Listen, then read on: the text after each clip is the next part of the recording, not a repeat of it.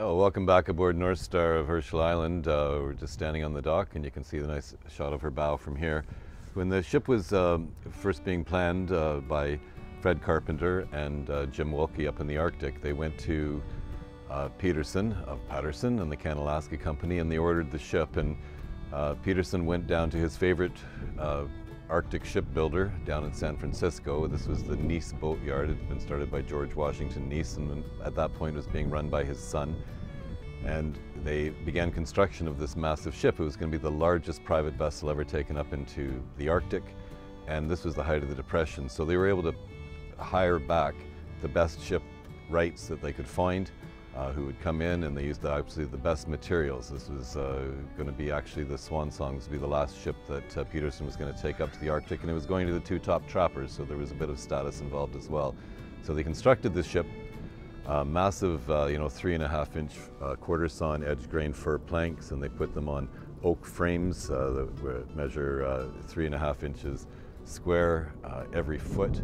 They strengthened the bow for ice. They put on a second layer for ice sheathing called iron bark that you can see on the side of the ship.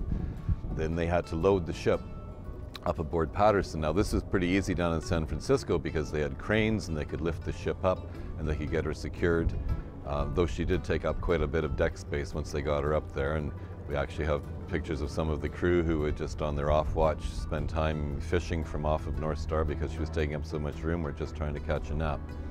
Of course, once they got up into the Arctic and they got to Herschel Island for launching, there's no dock and there's no crane. So in order to launch the ship, Peterson had to put a big list onto Patterson. So he shifted all of the ballast to the starboard side, and just to try and get the ship heeled over or leaned right over.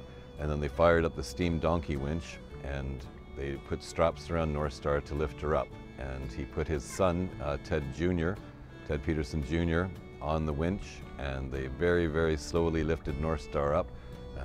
Now Ted had about 5 turns on the winch and there was just too much tension, so he had to very slowly take off one turn and then another. If the line got away from him, the ship would just have smashed down and been wrecked, may have even done some significant damage or even sink Patterson. So a very tense moment, but eventually with all this work, they got her launched safely into the Pauline Cove at Herschel Island.